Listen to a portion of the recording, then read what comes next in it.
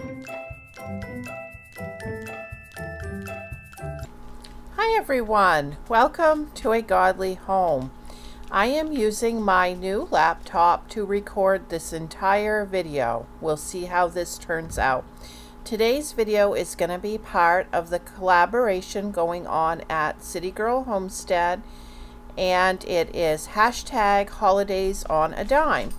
Now, I did a video for that collaboration yesterday, and it was of me baking some cookies, and I shared some frugal tips of different things I was doing while I was baking. But I still have so many more frugal tips on holiday cooking and keeping your food in a very low budget that I thought maybe I would just do this video just specifically talking about the subject, because it's too much for me to actually show all of it. A few of the things will be repeated from the baking video, but not everybody will watch the baking video. Some people will just watch this one. So I'll be looking at my notes, and here we go. 10 plus ways to save hashtag holidays on a dime. Okay, and we are specifically talking about food. Number 1, use what you already have. This is such a big one. So many times during the holidays, my husband would get laid off or his hours would get cut, and it really super surprised me how I could rummage through the whole house and very quickly come up with some things that I knew were going to make delicious desserts and main dishes and stuff like that without buying anything, just like a complete scrounge holiday dinner, and it was always good. So use what you already have. Number 2, make sure you're saving on all of your groceries. And if you're not sure how to do that, I put out that video last week, my top 10 ways to save on groceries. But make sure you're saving on all of your groceries, not just your holiday menu, because anything you save is going to help with your holiday menu and anything else you might be buying. Make sure you're getting the best price you can on gifts and stuff, so it gives you some money for that holiday menu. Number 3, when you're baking, do not hesitate to substitute the more expensive ingredients for less expensive ones, like using margarine in place of butter, using vegetable oil, recipes that call for vegetable oil, using shortening, recipes that call for shortening. So like if you're going to make brownies, look at some of the different recipes. Some may call for a whole bunch of butter and like those chocolate baker's squares, whereas another one might just call for a cup of vegetable oil and 3 tablespoons of baker's cocoa powder. So take a look at that when you're planning on what you're going to make. Take the time to look at a few different recipes, because you can always find some recipes for the same thing that use cheaper ingredients. Number 4, make sure on your flavorings, if you need to buy some, use the imitation, because they're going to be cheaper. Dollar Tree has a lot of the imitation flavorings. I know they at least have lemon, almond, and vanilla there, and they might have some other ones too, depending on which Dollar Tree you're shopping at. Same with the Amish stores. They have like maple and peppermint and some of those more unique ones, fairly inexpensive. If you already have flavorings that aren't imitation, use what you have. Okay, number 5, use half of things when you can. Half the nuts, half the chocolate chips. Really stretch those extra ingredients. If it's dried fruit, use half of what it calls for. Number 6, water down your milk. We mentioned that in the video where I was baking the cookies. If you're buying whole milk, canned milk, 2% milk, you can water that down at least by half and nobody's going to notice, and that really stretches your ingredients. If you have a lot of dried milk, mix up some dried milk and use that too for baking. It makes everything light and fluffy, and you might have some that's close to the expiration date and you might as well use it. Number 7, if you are giving out some of these treats as gifts, which that's a super frugal gift idea, and people love that stuff because people aren't doing a lot of home cooking anymore. Put the items, let's say it's cookies, into containers that you already have, containers that they don't need to return.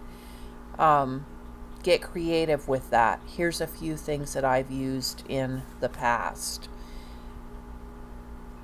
You can clean out reusable boxes like those fruit cups, the 12 packs of them. They come in the nicest little box, and I will reuse those for giving out cookies and treats and stuff. I line them with wax paper. Shirt boxes, you know, like the ones that you wrap Christmas gifts in, those all white or Christmas themed shirt boxes. They're like 3 to a pack or something at the Dollar Tree.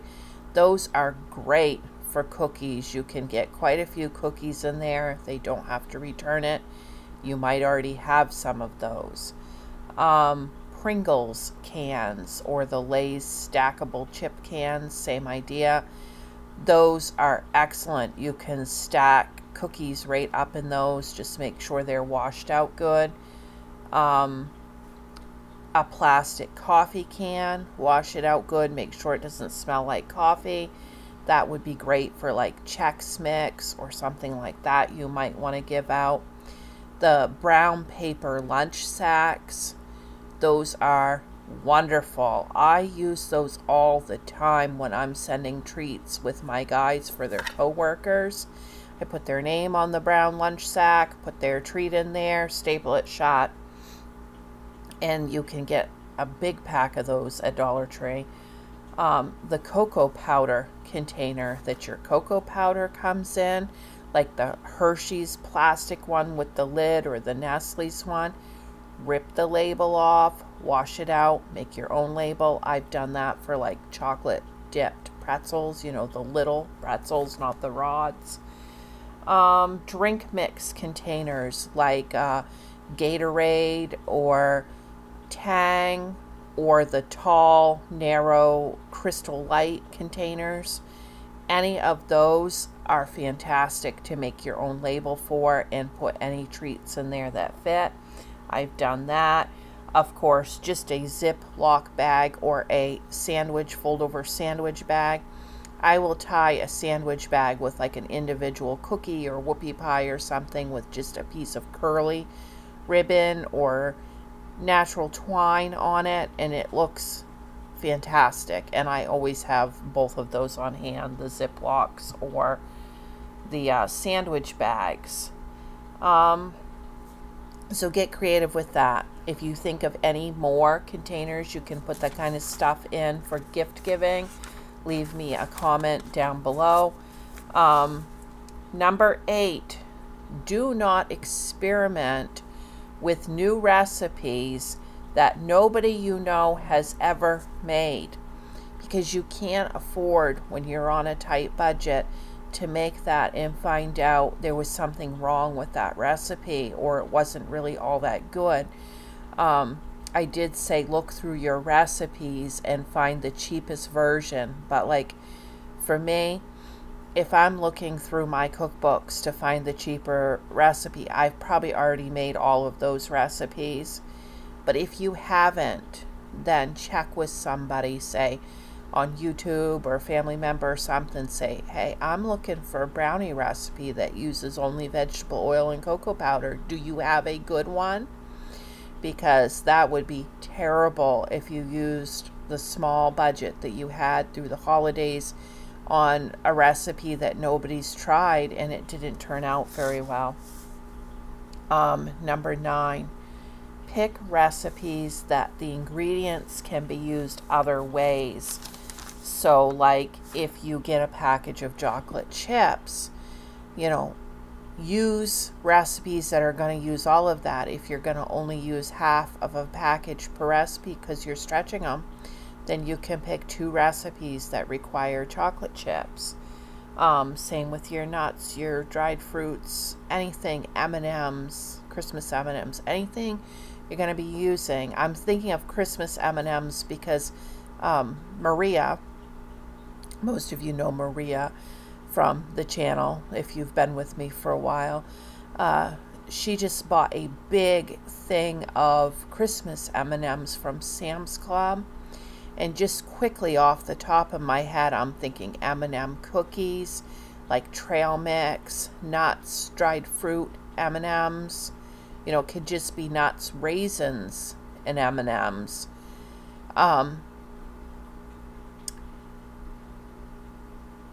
There's 2 things right there.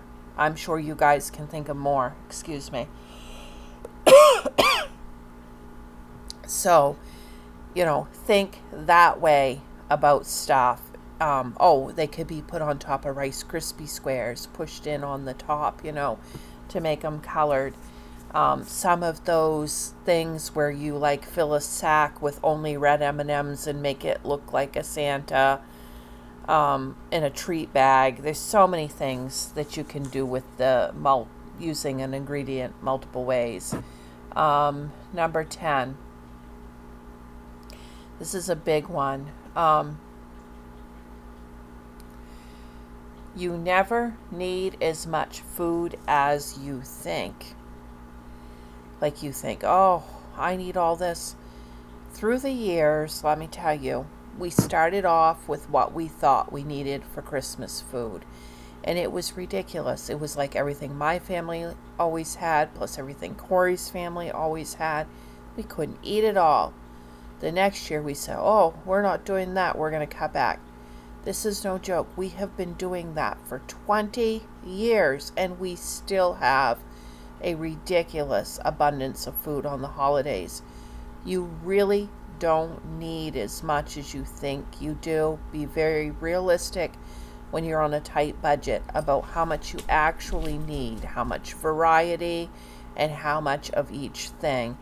You know, a lot of times during the holidays, I think I need to peel and mash 20 pounds of potatoes. I don't. I do not.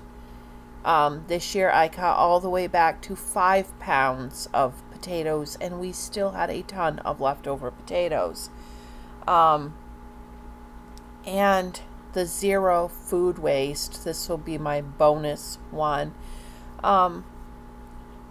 If you have anything left over, make sure it gets used. If you have to pop something into the freezer, if you have to recreate something into something else, you know, we just don't want to let any of this food go to waste with the price of groceries, and everything's just going so high that we need to cut our cost as much as we can. Okay, that is all I have for you, and you guys just keep requesting these frugal videos. I said I was only going to do them if they were requested, and since I made that statement, the requests just keep coming. I have another request for a frugal topic that I'm going to be doing in January, so this has been a fun collaboration, and I love that it's on frugalness and helping people to save money at Christmas. So make sure you check out the playlist over at City Girl Homestead. Thanks for watching. Don't forget to like and subscribe. And if you can, join us for Testimony Thursdays live at 5 p.m. Eastern Standard Time. Bye.